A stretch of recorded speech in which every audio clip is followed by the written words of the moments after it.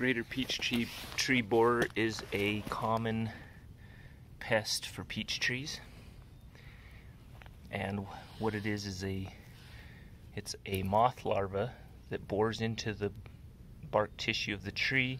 It'll start to feed on the cambium, and the way you can identify it is, for one, you could cut open the tree and look at the larva itself, but nobody wants to do that. So when you see this bleeding happening right at the base of the tree at soil level, then you know that the tree is trying to protect itself from the larva. It's trying to push the larva out with this sap.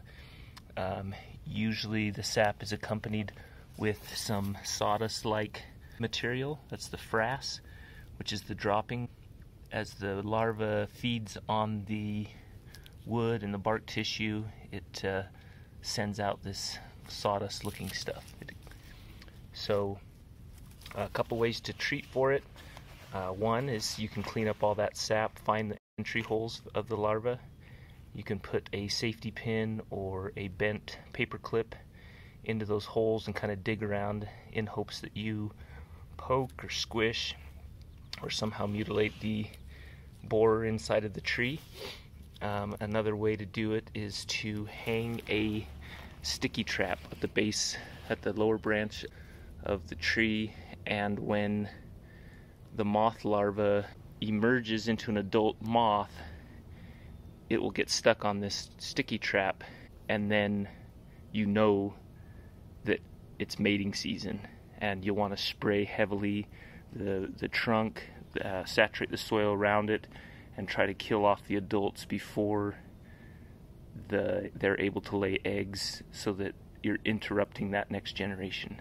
Another way to treat for greater peach tree borer is parasitic nematodes. You can buy those on Amazon. It's just little microscopic worms that will feed on the soft tissue of the moth larva, causing it to die.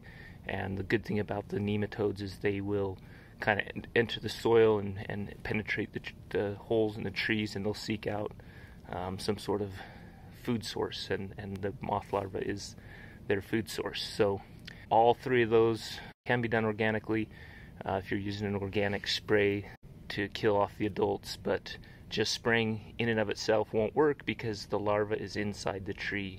It's not it's protected. It's not easy to access the larva with sprays topically, putting on the outside of the tree. So hope that helps. If you have any questions, please comment below, and hopefully you'll subscribe for more videos like this one.